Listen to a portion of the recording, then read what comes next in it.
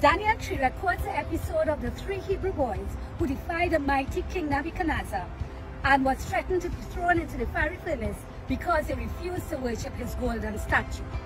Their response is recorded in verses 17 and 18, where they said, "Our God whom we serve is able to deliver us from the burning fiery furnace.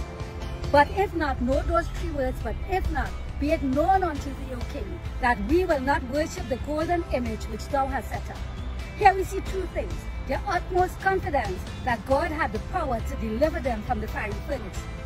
Secondly, and that's where the "but if not" comes in, if God chose not to deliver them, they would still trust God and hold on to him because they had faith in God's ultimate plan, because he knew what was best for them.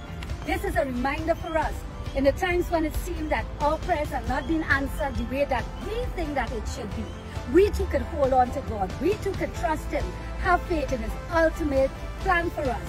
For what God does not deliver you from, he is well able to take you successfully through.